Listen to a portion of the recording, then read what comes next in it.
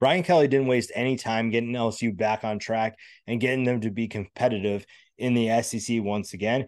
They expect to win the SEC West, and we'll talk about 10 guys that can make that happen today. We start with a transfer portal addition in Omar Speights. The Oregon State transfer is an extremely athletic playmaker who could have a major impact on this defense. This is a talented defense with plenty of NFL talent, and Omar Speights could be the piece that they needed to put everything together. He is a natural playmaker, a smart playmaker, guy who can already be a leader for LSU and can put them in good position to win football games. And it was a great addition by Brian Kelly and his staff. Another player that fits in that category is Logan Diggs. The Notre Dame transfer comes in to a crowded running back field, running back. And I think that you're looking at the running back group and you think that there's so much talent already on this roster. Why add another one?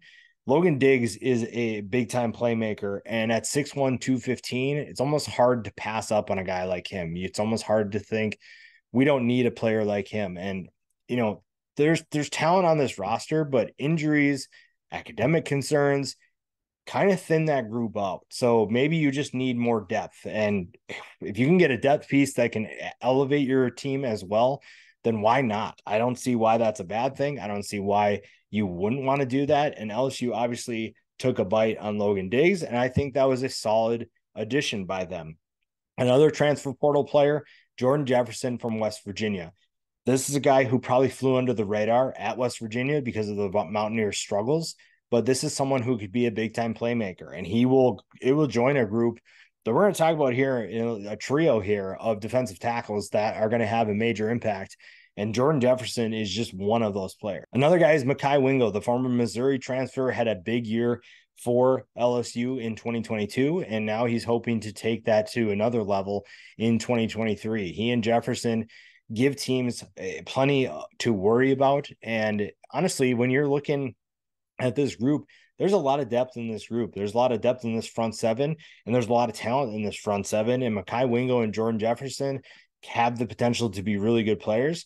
And when you look at also Mason Smith, you're looking at a lot of NFL talent. You're looking at some serious big-time playmakers. And we kind of thought we'd see that from Mason Smith last year. And then obviously tears his ACL in the first game. So obviously he didn't play, but I think this coaching staff believes that he's back to where he needs to be.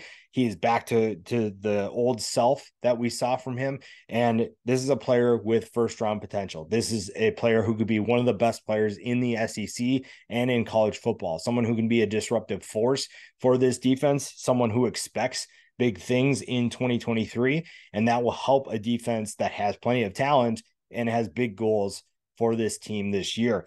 We go to the offensive side of the ball, and you have to talk about Jayden Daniels. To me, I'm probably not as high on Jayden Daniels as a lot of people, but I can see why people like him. I can see why it's exciting to watch him, and I can see why there is the potential for him to take this team to new heights.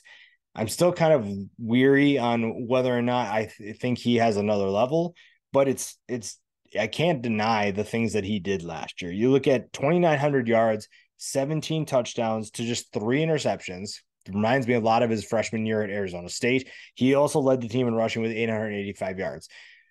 He's a dual threat that provides plenty of challenges for the teams facing him. He provides a lot of opportunities for his own offense because of his ability to run the football. And if he can take a step forward as a passer, then LSU is in a great position to win the SEC potentially. Obviously, that's going to be very difficult beating Georgia, but this is a team with the talent to do it. I don't see why they shouldn't expect that.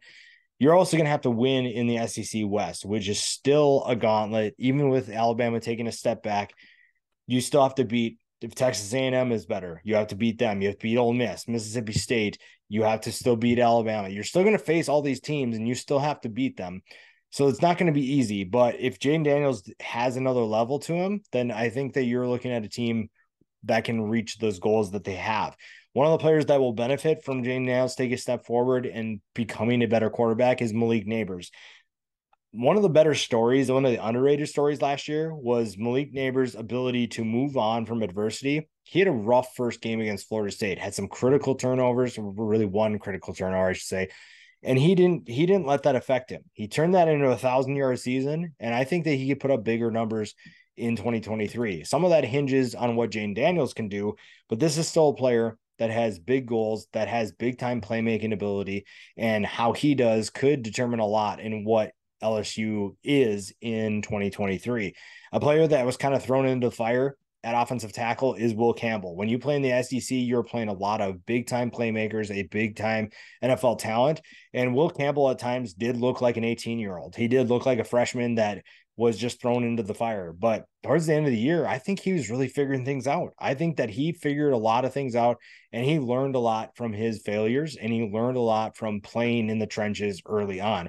That is something to keep an eye on. LSU's offensive line has a lot of potential, and Will Campbell could be a name that we need to pay attention to when the season heads into 2024. Now, a player that I don't think a lot of people are too high on, but it deserves to be high on this list, Mason Taylor, the son of Jason Taylor, has big time playmaking ability, and maybe won't put up the biggest numbers like a Malik Neighbors will, but he is someone who has a future in the NFL, whether that's as a blocker or as a pass catcher. You're looking at someone who can make a major impact on this LSU football team, on this LSU offense.